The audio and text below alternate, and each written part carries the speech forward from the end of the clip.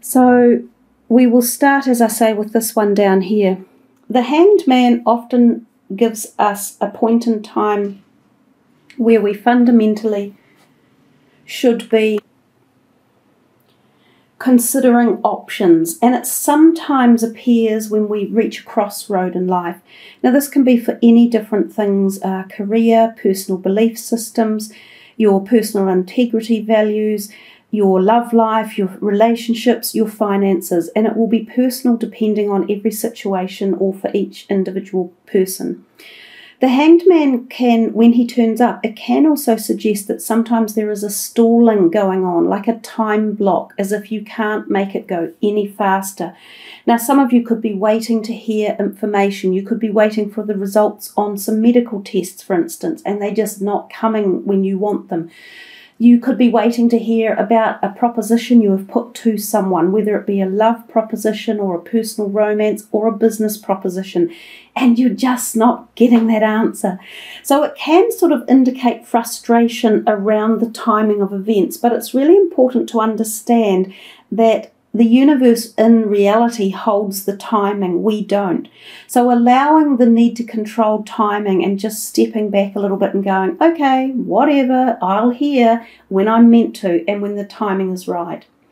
Now another thing, it not just regards timing, but the T intersection that the Hanged Man is sitting on and the illumination around his head often makes us rethink strategies or situations or events or relationships in our life. So you might get to a point where you go, wow, is this really what I want anymore? Is this actually working?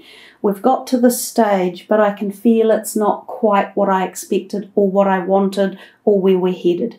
So it really does start the month off with quite a major card there, and I think it has a flow throughout the whole month for you guys. It's as if you're going to really ponder quite a lot that's going on around you.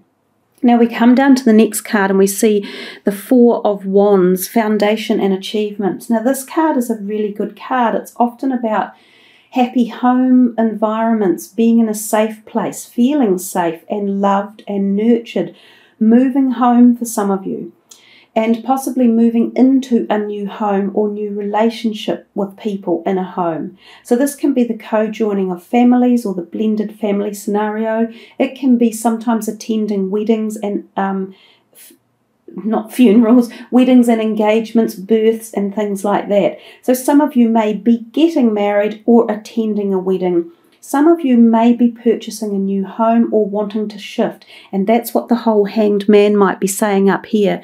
You might have been living in a property for a while and gone, wow, just not doing it anymore for us, we need to shift. And that's what this could be about, suggesting that yes, there is a happier place for you if you start looking or moving around. The Kali Ma at the bottom, facing fear, it says major spiritual changes are unfolding. This is your chance to soar. So the Hanged Man is about spiritual evolution and changing, and he has this enlightenment around his head. So in that line there, the very first line for your reading, there is a lot of powerful energy and there are a lot of powerful messages for you. So your spiritual evolution seems to be evolving. There seems to be great change coming, possibly for some of you a little unexpected, or you have reached that point, the tipping point, where you just felt things were no longer being satisfied anymore. And for some of you, it could be around relationships or things like your home environment. But this card is very positive anyhow. They're all positive, but when we get change, especially at deep personal levels, we sometimes feel a little bit of fear and uncertainty.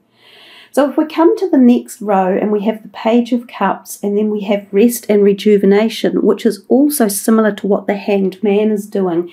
He takes time out, right? So he's contemplating things, and the Rest and Rejuvenation card is the same. So that is the Four of Swords, the Rest and Rejuvenate. And then we have Lord Ganesh, and it says here infinite abundance. Obstacles are being removed. Spiritual support and connections are increasing. So again, we're talking spirituality down here, and Mary Magdalene is she's here as a teacher as well. You have something important to share. Follow the inner call. Don't let anything stop you. So you're growing at some personal level. There's a great deal of feeling of lifting, of change around you. But going back to the Page of Cups, he can often be the instigator of a proposition coming. So often they deliver something, the pages. It's an offer of some sort, and this can often be an offer of love. So for some of you, this is possibly new romantic love. If it's not romantic love, it's the love of great friends or just wonderful company or companionship, or even things along those lines. It's very warm and nurturing and positive and lovely. And then underneath we have the Rest and the Rejuvenate. Now this can sometimes refer to going away with a person on a very intimate, quiet retreat, so for a weekend or a few days, into somewhere like a beautiful bush retreat, into a happy home environment, where the two of you may spend many hours together in this wonderful entreaty of love and harmony. And in fact, if we look at this middle row across here, it is all about happiness, love, foundations, coupling, and lovers, and then soulmate, spiritual union. So it's actually quite a powerful reading at many levels. And as I said at the beginning, the cards are very mutable and changeable, and they can be crossed over at any point in the reading to mix and match with others around them, even though we're reading down the columns. So that Rest and Rejuvenate does tell you you may need to take some time out and just contemplate life a little bit at this point, like the Hanged Man has suggested. It's kind of the messages coming to you throughout the month. You may feel like you need to do that more than once. You may have been working too hard and you may need to revitalize your body and your cells. Some of you may find that you have a small operation or surgical procedure at this time as well, and that you need to recuperate after that. So, and the other thing I said about the Four of Swords was that it could be a romantic liaison and an actual intimacy that takes place. There's also the potentiality of a pregnancy when this card is around as well. And given that we've got this love up here, and we've also got the chalice with the fish coming out of it, that's quite a fertile sign as well. So I think fertility is in the air, and it could be fertility of conception of a pregnancy, or even fertility of an idea coming forth. So the Lord Ganesh, infinite abundance. I think a lot of people would love to hear a message like that in a reading, because it does tell us that you have an abundance of positivity coming, because obstacles are being moved away. So even though we started with the Hanged Man and we had the Rest and Rejuvenate, the whole rest of this over here is really sort of flourishing and activating, and stuff is happening. When we come to this column and we see the World up here, the World again infers that we have been through a cycle of life of completion, and we feel that we have learnt a lot on the journey and we are ready to move into a new phase, which is kind of what the Hanged Man has been telling you, and the Kali Ma card down the bottom is saying, don't be afraid of these new phases coming for you guys. The World is quite a powerful card. It represents so many different things at different levels. It can represent global travel. So some of you may find yourself involved one way or another with global travel, either for pleasure or for business. It represents the possibilities of finding very good new friends in life who can become soulmates. And hello, we've got this whole thing triangle going on over here. It also represents a degree of sexual freedom, because the lady in the World herself is just a small bit of drapery is covering her body. So this can represent changes in your own personal integrity values, that you are growing and you are becoming more you than someone else, or more you than a previous belief system, or something that kept you trapped, maybe when you were younger or when you had had a relationship that might have held you back.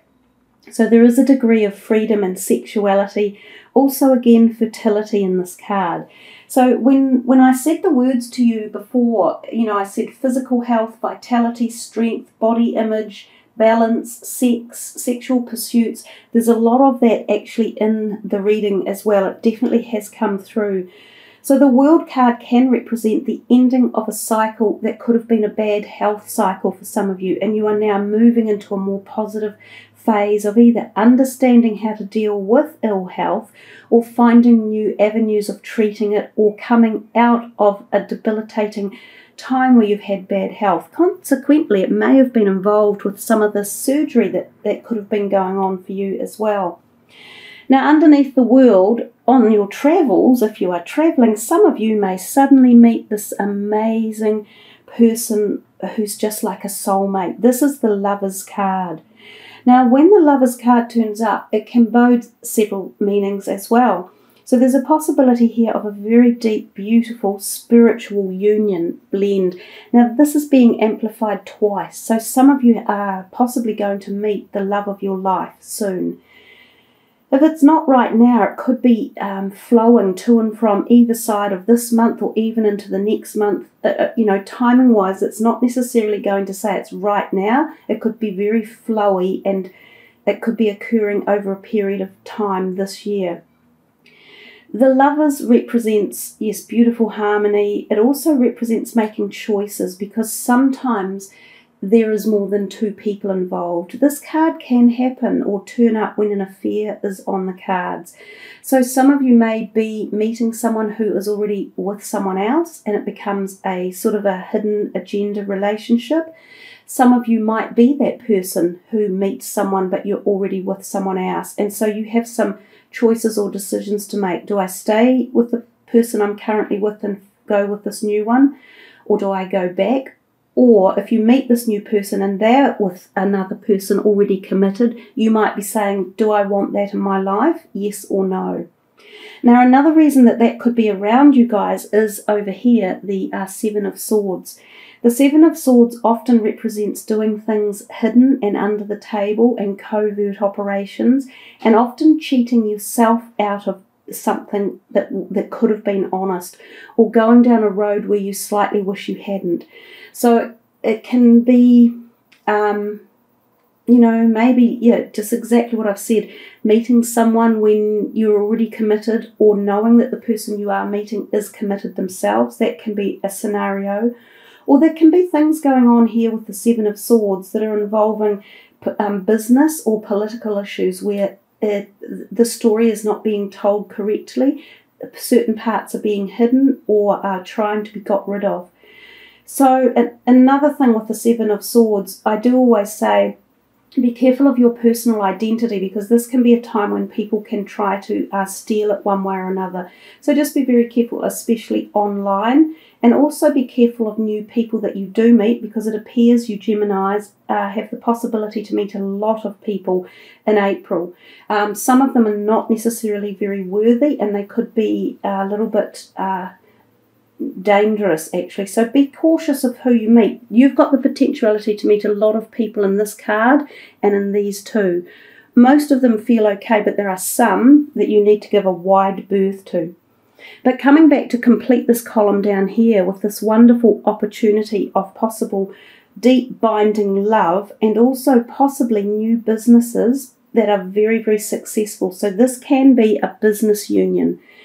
If any of you are out there trying to start a business up, or a partnership of some sort, or a collaboration with people, it could be happening, and it could be very successful. And then Mary Magdalene, the teacher, awakens. You have something important to share. Follow the inner call. Don't let anything stop you. So for some of you, if this is like a business idea or a new invention, this could be an amazing time to actually allow this to happen. And given that Mercury is also here, he can be very much about communication and having things happen at quite a quick pace. With the Mary Magdalene message, it almost feels as though, she's saying the teacher awakens and you have something important to share. You either have this beautiful connection of love to share with another soul, or another possibility of, as I said, a business strategy, or an invention that has come about. And for some of you, this could be quite big, and it could be not necessarily the health sector, but maybe in modern technology or something, where you're putting a huge input into some sort of project that is going to help others be enabled one way or another. So it could be a really important time period for inventions and collaboration and projects. I'm definitely getting that message here. So we come to the final column here, and we see the Seven of Swords, and then we see the spiritual union and the Mercury. So I've already spoken about the Seven of Swords. The fact that it is reversed actually alleviates its intensity a little bit, so it's slightly better than having it facing the right way up. But you still have to be wary of all the things that I have mentioned. It's a little bit perplexing as to why it is there, and then we have the spiritual union underneath it. There isn't anything arduous or bad about the spiritual union card. So possibly the only thing I can try and connect with those two is that maybe you're not being true to yourself, because this can be what this card means. So maybe you're hiding from a part of yourself, or you're not being true to yourself or opening up enough. And this could be around a potential spiritual union.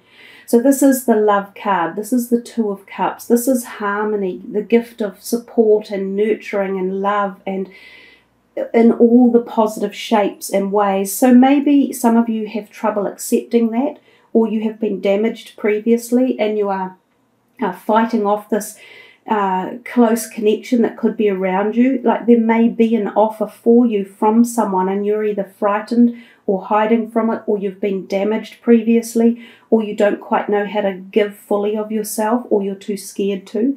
But the spiritual union card, it definitely allows that to actually happen as the connection grows and becomes much more like one. For some of you, this can be the potential for a soulmate, like a very close romantic soulmate, especially with all of these cards connected. And for others, there is the potential for a twin flame activation to be occurring. Now that's a very spiritual activation, and I think we've seen a little bit of spirituality down here, and they are sort of connected.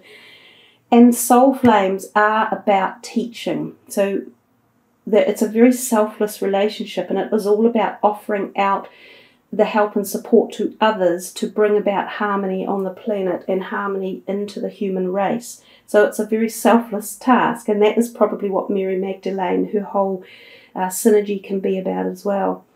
And then we finally come down to Mercury. So yes, that makes sense now. So he is about open communication, and I said here before, the Seven of Swords could be about yourself not being open, not communicating enough, perhaps with this potential life partner or spiritual partner that seems to be walking into your life at this point in time.